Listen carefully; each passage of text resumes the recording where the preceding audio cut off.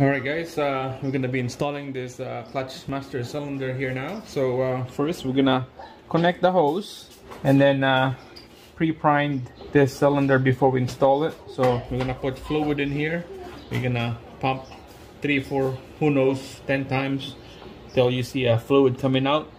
And when you see a fluid coming out, we'll install it right away. Alright, so we put a .3 brake fluid in here.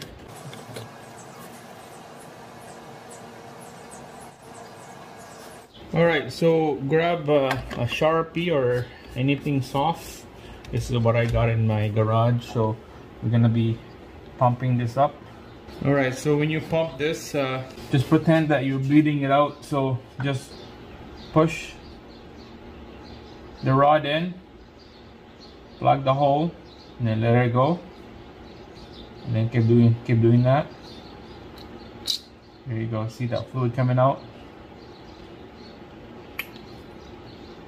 Slowly.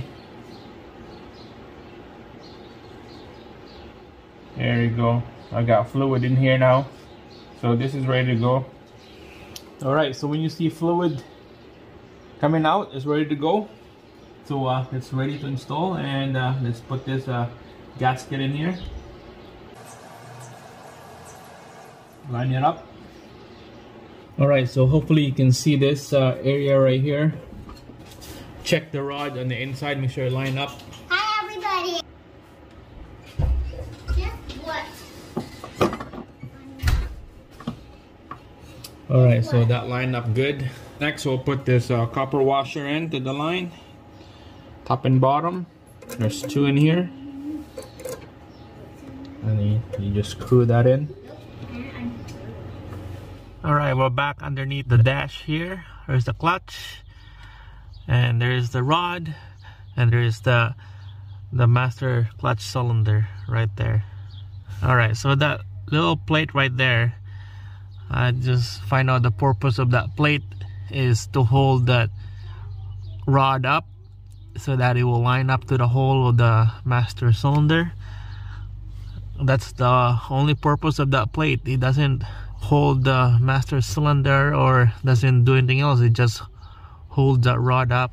While you're holding it up, it will line up and you push that clutch master cylinder in.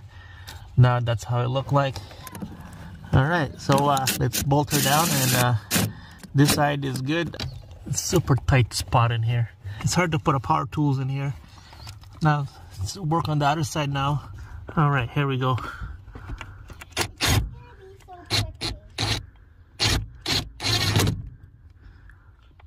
Tight fit in here, super tight fit. It's gonna be 15 seconds, okay? Okay. Should I go? Just run and back. Make sure those 2 nuts are tight, and you don't want to do this job again because this is ridiculous. There's no room down here to work, and then you just work on your back upside down, and this is one hell of a job. After this part right here, when everything is nice and tight, be sure to put that clip on that rod if you took the clip out. And after that, let's go under the hood and let's go bleed this thing. Alright guys, underneath the vehicle, we're gonna bleed this clutch. So what I got here is just a manual pump. We're gonna vacuum pump this air out, and then this should be ready to go. So we're gonna crack that bleeder open. Alright, so this is a 8mm bleeder screw right here. Open her up, and then we'll put that clear hose in, and we're gonna bleed this thing out. The thing about this is you don't need 2 people to do this job. You don't need to like open and close the valve. You just need to keep it open, and then this will pull the air out of the system. So it will, when you see fluid coming out, it will come to here. So look at it's draining already. You can see just gravity fed. So I'm gonna pump it now. It will pull air out, and you keep an eye on that reservoir, make sure it's full. So I just keep pumping. You can see on the clear hose that there's bubbles coming out. Just keep an eye on the reservoir, make sure it's full, and make sure that banjo bolt is nice and tight, no leaks. Alright, so let's go underneath, check it out.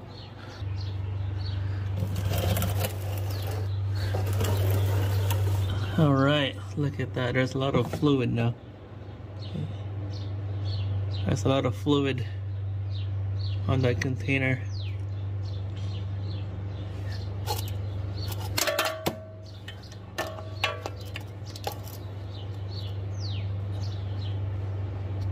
Just keep an eye on that clear hose. Make sure that no air. Come on, zoom in. There we go. Oh no, there's more bubbles coming out. Look at those bubbles. Wow. Just keep pumping it and just make sure stay on about 8 psi on the gauge of the pump. Here's my gauge right there.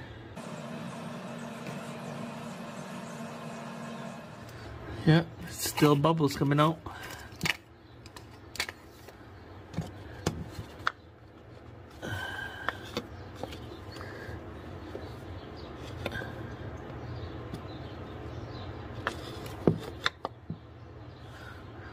Alright, let's go on top. Alright, she's getting low. Let's add some more. Alright guys, so it's been bled. I probably emptied about 1.5 of these container here. So it's been bled. I pumped the clutch pedal 10-20 times and it's getting nice and firm. And I closed the valve right there. It's really good now. It's nice and firm. So there's the picture of the slave cylinder right there. You can't even see the plunger inside. This is inside the transmission. There's a little window right there.